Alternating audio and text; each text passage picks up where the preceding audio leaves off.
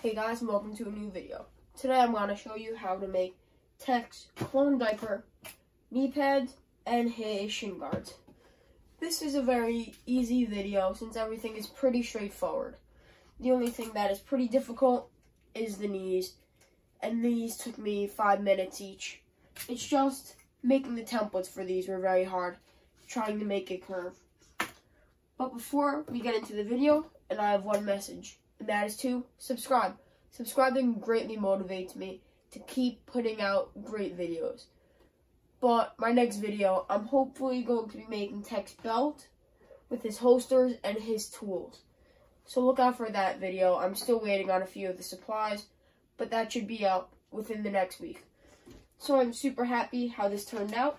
Now let's get into the build process. Okay, so right now I have some of the pieces cut out that I need for the finished clone belt or Tech belt. So this is the front of it. Under in this wedge, that piece is gonna fit in, and this piece is gonna be curved up, put in there, and then the back, or all these darts are gonna have to be glued together. And same on the back, it's just curve it up and glue all the darts together. So let's get right into that. Okay guys, so I basically did exactly what I was gonna say, but instead of curving up the darts, nothing would work, so I cut it in half and then added another piece of cardboard below it that would make the belt have a curve down.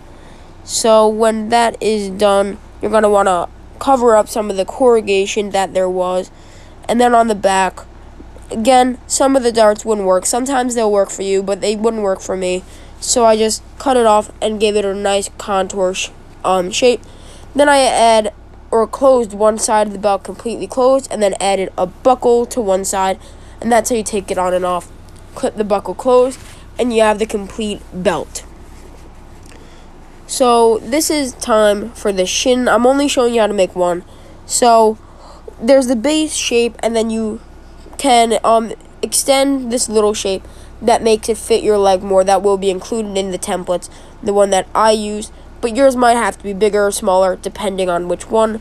And then the knees, it's just gluing up all the seams and making sure everything lines up. You see on this one, you have to curve it together, and that's what gives it the nice bowl shape. Thank you for watching to the end of how I made Tech's legs, which include the clone diaper, his shins, and his knees.